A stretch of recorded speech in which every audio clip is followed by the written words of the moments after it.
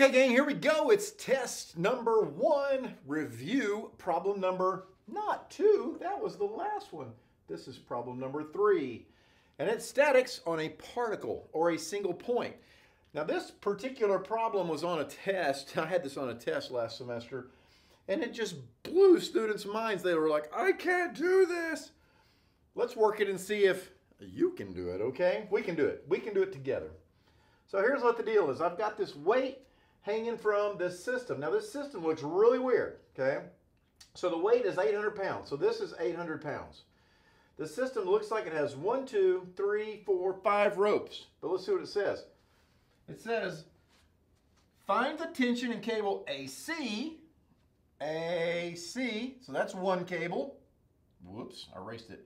That's AC, AE, that's one cable.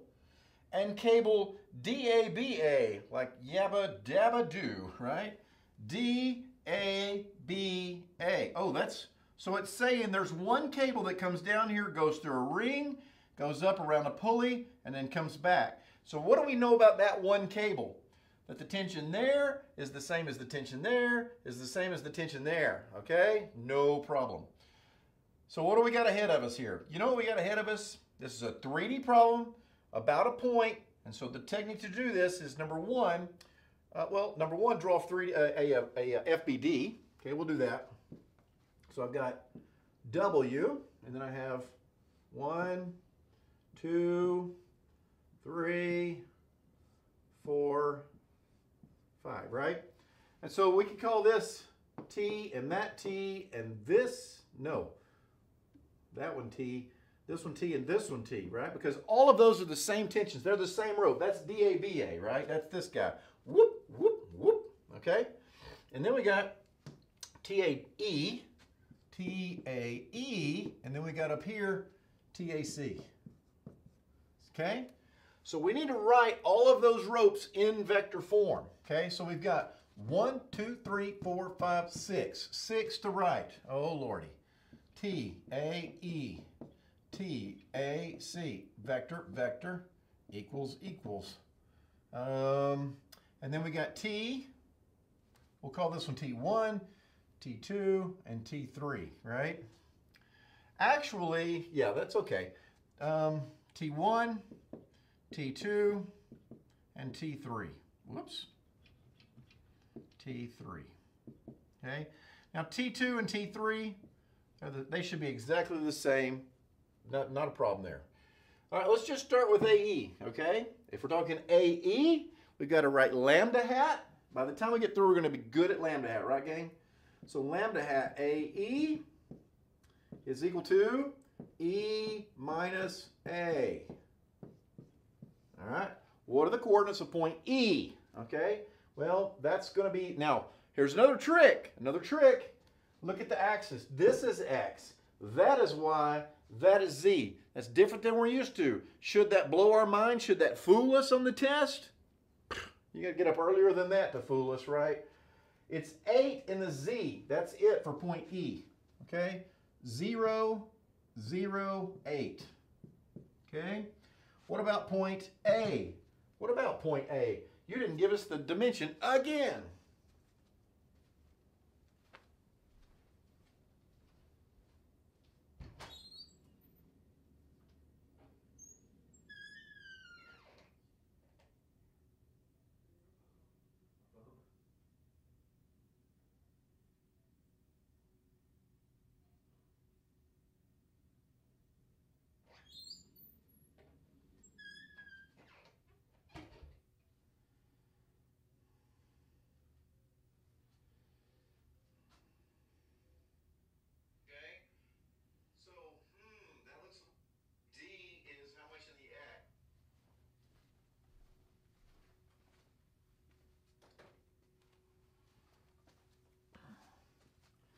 All right, this is really 10 feet, okay?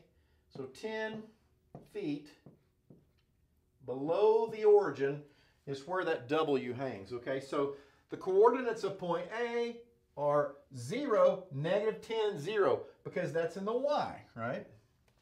0, -10, 0. Okay, so 0 I hat minus a minus, that's plus 10j hat, and then 8 minus 0 plus 8k hat, divided by 10 squared plus 8 squared. Okay, let's see what we got here. Come on, calculator. All right, what is 164 square root, huh? All right, clear. Clear. Square root of 164 is 12.81. Okay, so my lambda vector there for this guy is 10 divided by 12.81, 0.781, and then plus 8 divided by 12.81, 0.625. Okay, and so that's going here. TAE times 0.781 J hat plus 0.625 K hat. Okay, that guy doesn't even have 3 components. He's just a 2D vector, isn't he? This guy right here. Okay, let's do AC. Okay, that's over here. AC. All right, lambda hat. AC is C minus A. Okay, so point C is how much in the X? -3. Okay. How much in the Y? That's up and down, 0. Okay. And how much in the Z? -6. Okay, and then point A, we already know point A, 0, -10, 0. So -3 minus 0 is -3. 0 minus a minus is a plus 10. And then -6 K hat. All right, divided by 3 squared plus 10 squared plus 6 squared, which is 3 squared plus 10 squared plus 6 squared, and then square root of that, 12.04. So my lambda hat, AC, is going to be 3 divided by, answer, 0.249.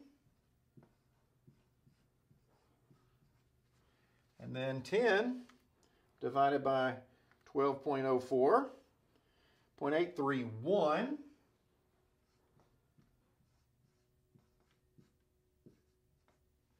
And then 6 divided by 12.04, 0.498. Okay, and don't get your signs wrong. Ooh, look, I almost got my sign wrong. Negative, positive, negative. Ooh, I didn't put a negative right there, did I? I almost got a -5. That would have been bad. So TAC times -0.249 I hat plus 0.831 J hat minus 0.498 K hat. Okay, there's another one. Okay, let's do T1. Let's do this guy, which goes from A to D. Okay, so we'll do lambda hat AD, which is D minus A. Okay, A I already know, 0, -10, 0. And point D, what are the coordinates of point D? It's a -4, 0, and in the Z, 1. Okay, so that's -4 I hat, minus a minus, 10 J hat, and then 1 K hat divided by square root, 4 squared plus 10 squared plus 1 squared. Okay, 16 plus 1 is 17, so it's the square root of 117, which is 10.82. So lambda hat AD is equal to 4 divided by 0.370. And this one's negative, positive, positive. So negative I hat plus 10 divided by 10.82, which is 0.924. And then plus one more, 1 divided by 10.82, 0.092. Okay? And so T is multiplied by negative 0.370 I hat plus 0.924 J hat plus 0.092 K hat. Okay? One more, my friends, and that is AB. Okay? So lambda hat AB is B minus A. So here we go, 0 minus 10, 0. And what are the coordinates of point B over here? In the X, 3. Okay. In the Y, 0. And in the Z, negative 1. Okay. So 3 I hat plus 10 J hat minus 1 K hat. Divided by 3 squared plus 10 squared plus 1 squared. So that's a 9, 10. That's the square root of 110, right? Square root of 110. And then that is 10.49. And so our last lambda vector, which needs to be positive, positive, negative, is 3 divided by 10.49, 0.286. 10 divided by 10.49, 0.953. And then finally, 1 divided by 10.49, 0.095.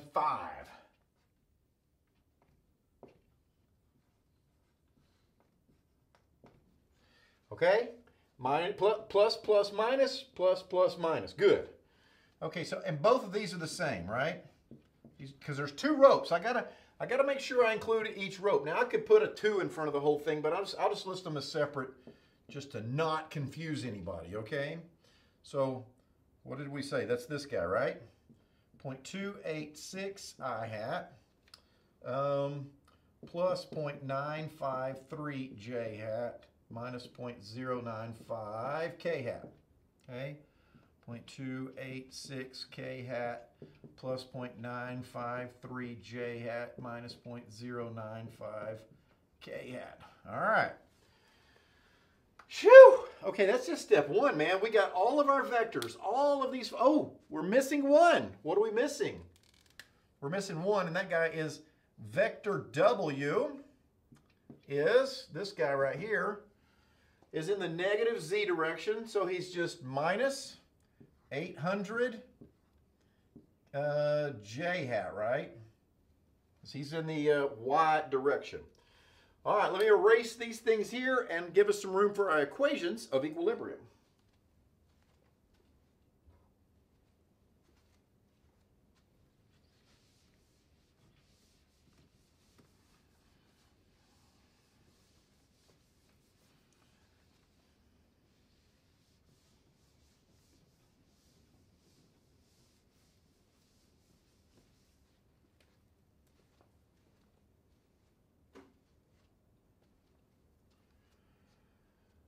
All right, here's what I see ahead for us. I see a little system solver in our future, right? So thank goodness our calculator does that. We have these 3 equations. Sum of the force in the X have to equal 0. Sum of the force in the Y have to equal 0. Sum of the forces in the Z have to equal 0. Okay? So let's just fill these in. So let's start with the I equation, which is all of the X. Well, I'm going to start with AE. I'm just going to do these one at a time and add them up here, okay? So here we go.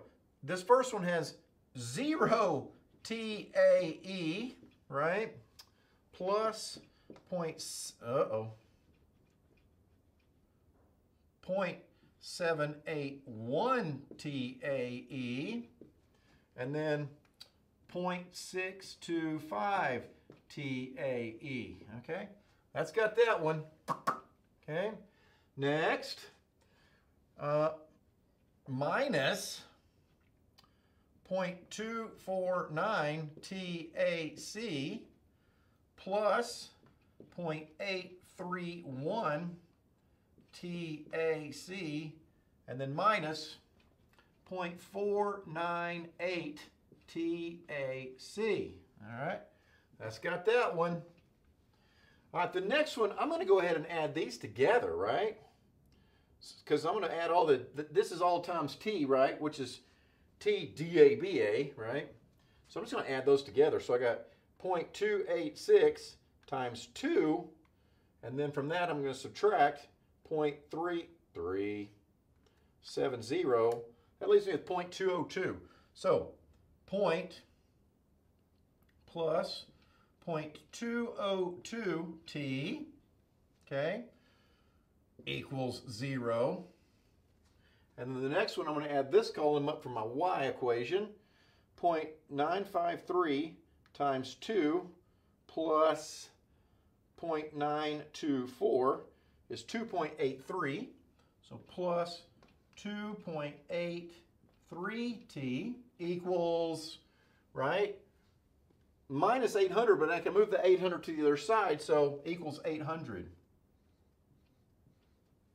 Did you understand that? It would have been plus minus 800 equals 0, right? So I just took that minus 800, moved him to the other side, and he looks like that, right?